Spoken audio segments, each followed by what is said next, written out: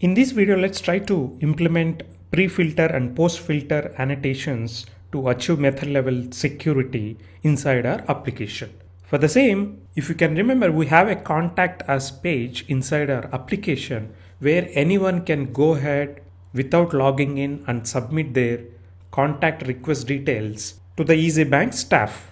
So this is the controller where we have written previously. As you can see, there is a method save contact enquiry details, which will eventually save the details to the database and will return a service request number to the UI.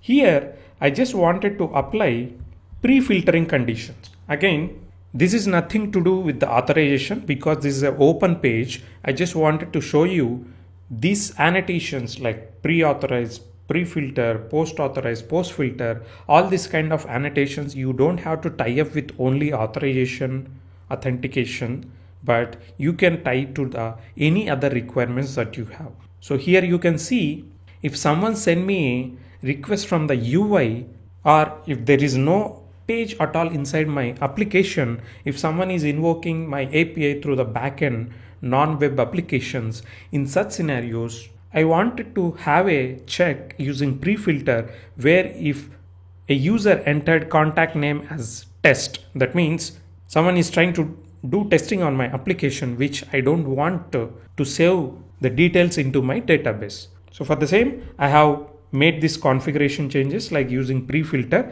This filter object is the object that my code will refer, and inside this contact object we have a contact name. If someone sent a value which is equal to test, then this method will not be invoked and eventually an exception will be thrown to the UI application or any backend API that is invoking this method. So now we made the changes. Let's try to restart our application. I came to the UI. Here we can go to the contact us page and we don't need any login credentials for that. I'm entering value as test in the name. This is the value that we are testing in the backend. And email, I'll enter something test@email.com. Subject will be hello. Message will be this is a test message. So now I'm clicking send message.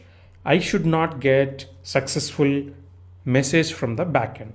As you can see, on clicking send message, nothing is happening, and you can check in the console, I'm getting 500 error because this is not an authorized page. That's the reason we are not getting 403.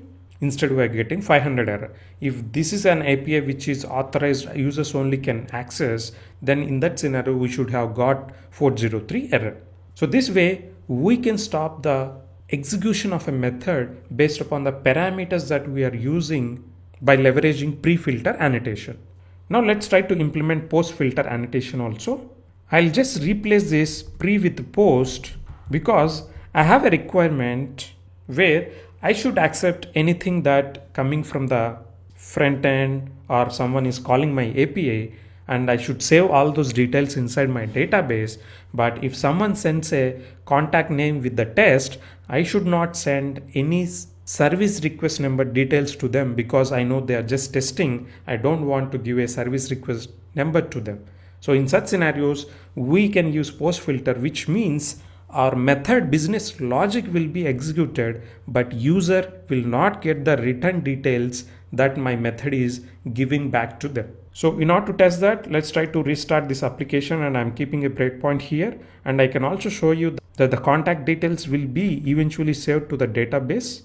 And though an exception coming from the post filter annotation, the records that saved into the database will not be rolled back as we discussed previously. So you can see here now we have two contact details. Now I'll go to the UI, going to the contact us page, entering the same details test and entering test@email. Subject is hello.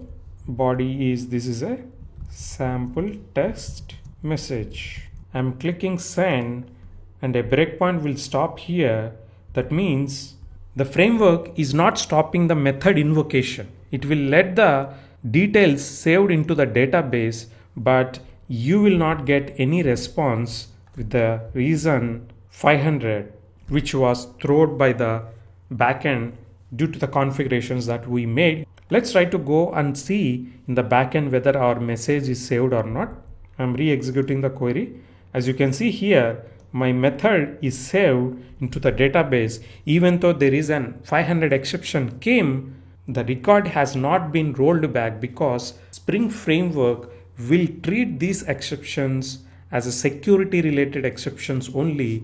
That's why it will never roll back the transactions that happen inside that method.